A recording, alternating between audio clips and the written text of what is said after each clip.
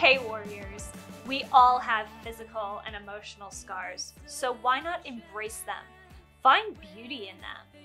American Idol alum and Christian artist Danny Gokey once said, "Scars show where you've been. They don't decide where you're going." I was 16 when I lost my brother David, and in that moment, something inside of me broke. I thought, should I run out in front of a car, slip my wrist, drown? Have any of you ever had those types of thoughts? I did. But my parents were already going through so much, and I didn't want to be a burden to them. Can any of you relate to that? So instead, I suffered silently, but not painlessly. The pain had to go somewhere, and it did. If you look closely, you can still see the scars on my wrist.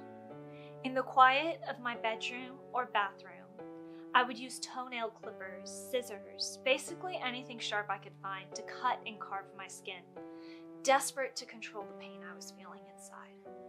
How many of you have ever cut yourselves because of the pain you were feeling inside? I have.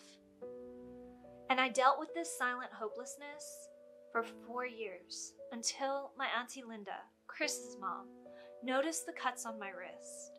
She kissed them and told me that I was worthy and loved by friends and family, and that I mattered.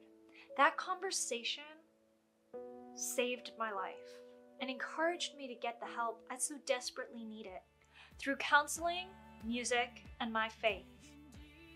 I discovered a light at the end of the tunnel, but most importantly, I discovered a warrior in me.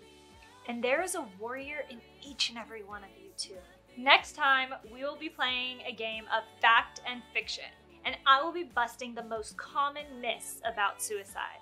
But until then, remember, you matter, you are loved, and you are a warrior.